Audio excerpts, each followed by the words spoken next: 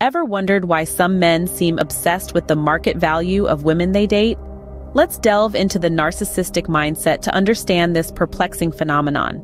Narcissists, by their very nature, view relationships much like transactions. They assess potential partners not based on their intrinsic qualities, but rather on superficial criteria. Physical appearance, social status, and the ability to elevate their own standing often dominate their evaluation process. This is what we refer to as the market value of a woman in the narcissistic dating sphere.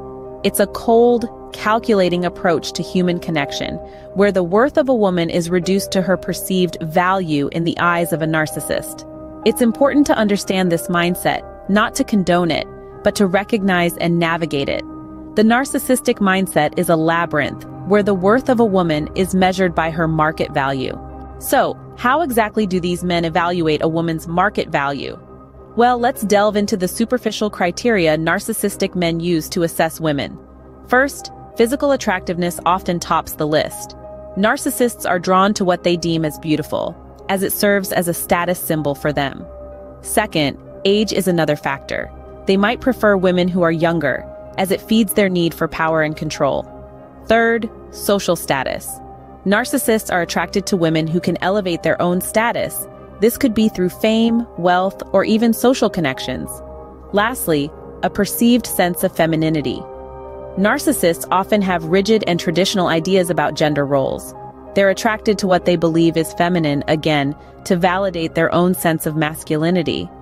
It's important to realize that these criteria often reflect the narcissist's own insecurities and need for validation. In the eyes of a narcissist, a woman's worth is reduced to these shallow criteria. How can one spot a narcissist who's fixated on market value? It might seem like a daunting task, but there are some telltale signs. These individuals often display an excessive focus on physical appearance. They might constantly critique their own looks or those of others, comparing and ranking people based on superficial attributes. Another common indicator is frequent comments about age or attractiveness. They may regularly point out how young or beautiful someone is, as if these traits were the ultimate measure of a person's worth.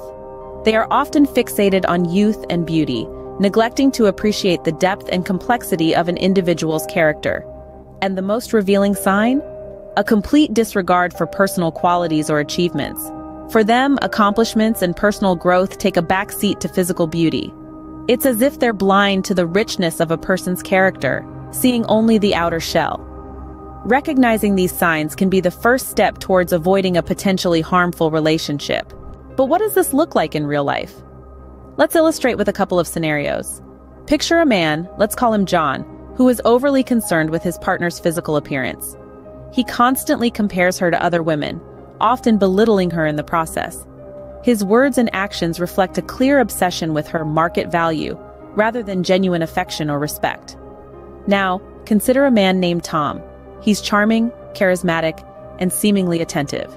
However, his compliments to women are always tied to their appearance or status, never their intellect or character. He's quick to criticize any perceived flaw, using it as a tool to exert control. Then there's Richard, who discards relationships like yesterday's news, moving on to the next attractive prospect without a second's thought. His actions reveal a shallow evaluation of women based solely on their market value.